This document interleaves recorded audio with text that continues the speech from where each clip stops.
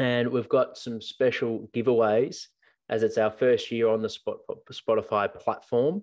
We had 77 Spotify followers that Prepare Like a Pro podcast ranked number one on their rankings. So for all of you, if you're listening and you're one of those 77, check out your yearly wrap in the Spotify, and if you can screenshot that Prepare Like a Pro is ranking number one for 2022, direct message it to me on any of our socials or email me at jack@preparelikeapro.com and I'll give you a special prize. So worth high amount of value for those first listeners. But not only that, for our top five, so if we rank in the top five, which we had 373 of our followers Prepare Like a Pro podcast ranked in their top five, I'll also be providing a special prize. What we do is we compile our top 10 most listened episodes and we provide a snippet, so like the highlights, like about 6 to 10 minutes from each guest, and put it together in one episode. So we're going to release that on Monday, the 26th of December, but I want to announce those top 10 for you all. So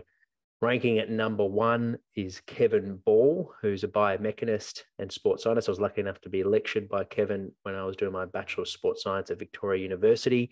Robert Augie came in at number two, so he's another scientist, and absolutely engaging episode, particularly the work that himself and Fabio and colleagues have been doing with the World Cup. Number three, Luke Meehan, who at the time was the strength and power coach at the Richmond Football Club. He's worked in the AFL for over 15 years and actually now is the high performance manager of the Richmond Football Club. So number four comes in at Jackie Lauder, who's the sports psychologist at the Collingwood Football Club.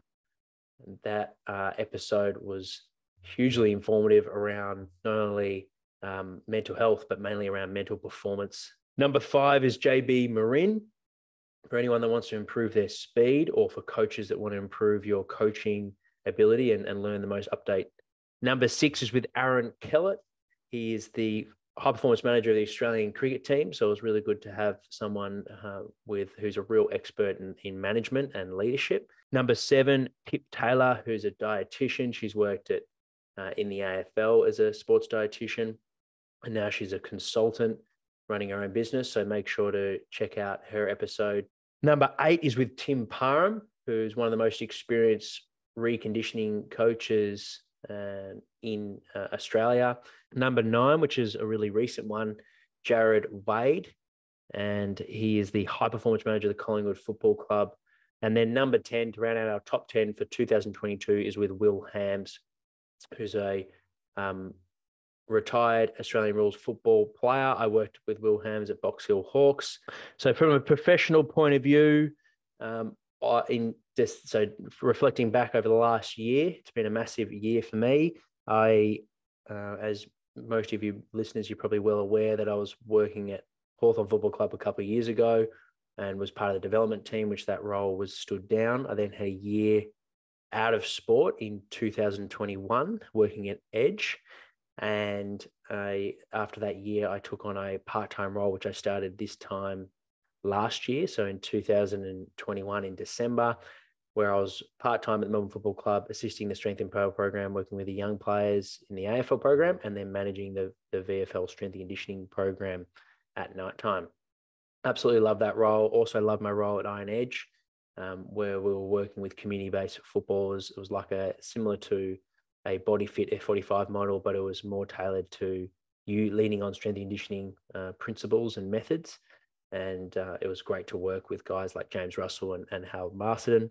Big lessons for this year. There was a huge amount. I'm constantly learning in this business space, particularly not just having a face-to-face business, but an online educational platform. So the big ones for me, number one, provide value over constantly just selling and marketing your product.